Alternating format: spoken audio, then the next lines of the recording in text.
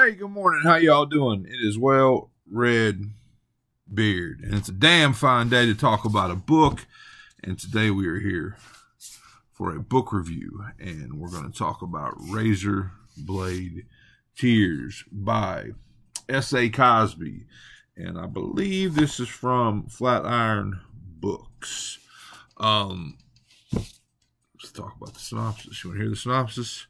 Here we go. Ike Randolph has been out of jail for 15 years with not so much as a speeding ticket in all that time. But a black man with cops at the door knows to be afraid. The last thing he expects to hear is that his son Isaiah has been murdered, along with Isaiah's white husband, Derek.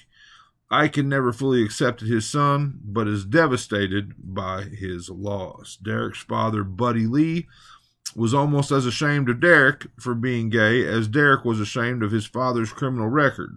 Buddy Lee still has contacts in the underworld, though, and he wants to know who killed his boy.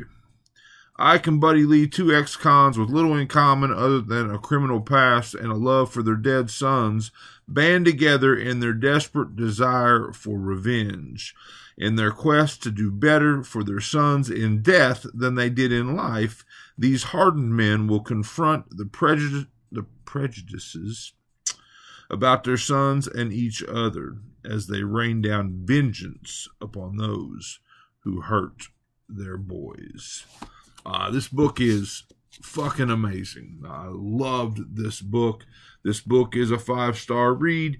Everybody said that. Everybody said how great this book is, and rarely does that pay off. And maybe the fact that I waited a bit to get into it, maybe that helps, but I don't think so. I just think it's that damn good. And again, I'm not going to mention any other books, but a lot of times when a book is being raved about, like it gets built up so high in my head that it has a hard time meeting those expectations. This book surpassed those expectations. This book is awesome. I love this book.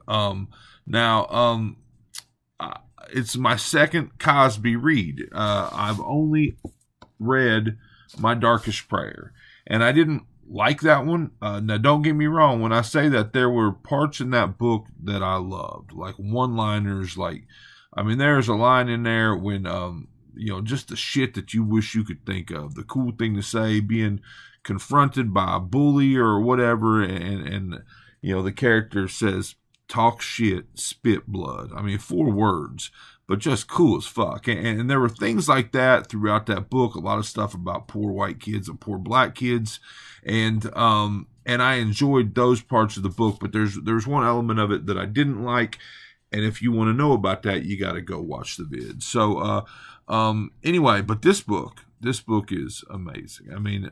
Again, a poor white criminal redneck and a black ex-con trying to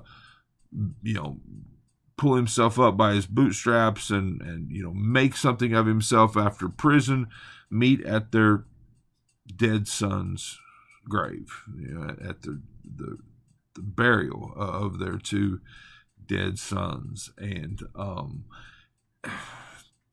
again, these dudes both have hard backgrounds, but they're aging, they're older. I don't know if I ever put a number but they're in their 50s at least, maybe older, maybe 60s. But and they are set on this course to figure out what happened to their boys. And there's just some, again, now I did this in audio, so I lose a lot of, I know there's ways to mark it on the audio, but I lose a lot of, marking things that I love. But I did early on, while I was listening, I went and grabbed the hard copy and marked a few things. But just some fabulous paragraphs, some fabulous lines. Here's an example. There's a motherfucker walking around right now. He's getting up in the morning and he's eating him a big breakfast. Then he goes on and does whatever the fuck he does during the day. Then he probably gets him a piece of ass at the end of the night. This motherfucker killed our children. He popped them full of holes like a piece of chicken wire. Then he stood over them and blew their fucking, sorry, I can't turn the page, damn it, blew their fucking brains out. Now, I don't know about you, but I can't live with myself while that son of a bitch is on this side of the dirt. But it's Buddy Lee. Buddy Lee said that shit. There's a bunch of them. Ike, you know, fuck, he didn't want to get involved. I mean, old Ike, Riot, went by Riot back in his old days, his criminal days. He didn't want to get involved, but then they went and like vandalized the headstone, vandalized his son's grave, and he said, I was all set to let the police handle this, even though I knew they probably wouldn't find out who did it. I was willing to let those motherfuckers get away with it because the promise I had made to my wife and my son was more important than getting even. But then they had to go and fuck up his grave. And it was like I realized, what good is a promise if my son is dead and my wife looks at me like she wishes I was the one in the ground? It's like you said, that cracked up headstone is my boy asking me, what the fuck am I going to do about this?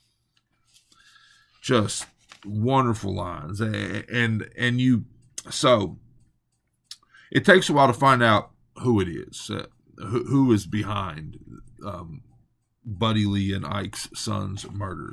And I'm not going to tell you that, but I will say that there's, you know, that this guy has like a motorcycle gang doing his dirty work. So there's got that whole Sons of Anarchy feel aspect to it. And so there are multiple scenes with, you know, confrontations with those guys. There's a scene where they take one of them and they have him tied up. They're trying to get information, but it's, you know, it's a bit of a torture scene. And I'm just going to say that there is I like when people use odd things to accomplish these purposes. When they, you know, we've had, you know, the fucking what is it, bush snippers, the pliers, the hammers.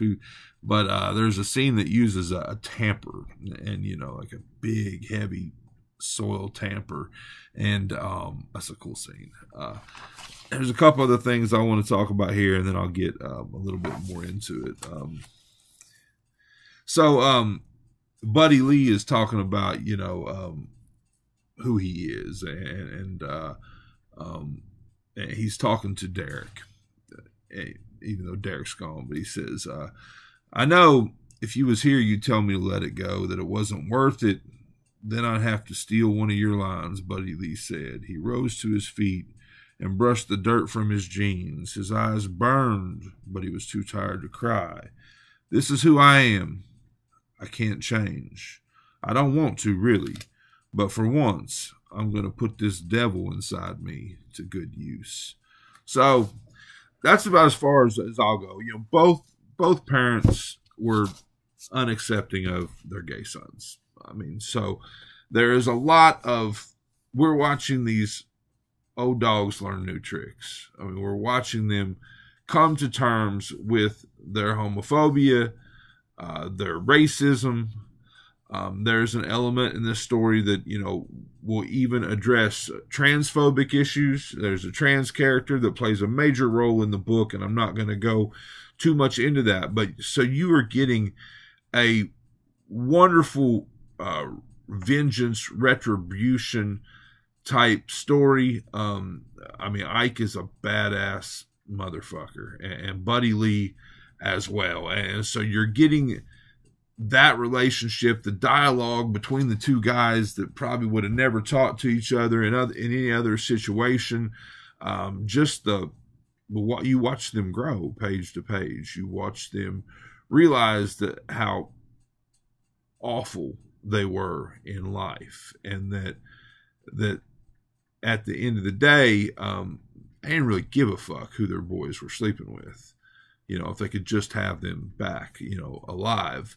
And again, so it's got the homophobic stuff, the racism stuff, and the transphobic stuff, and just a lot of really, really cool underlying themes in this what would already be just amazing crime, fiction story.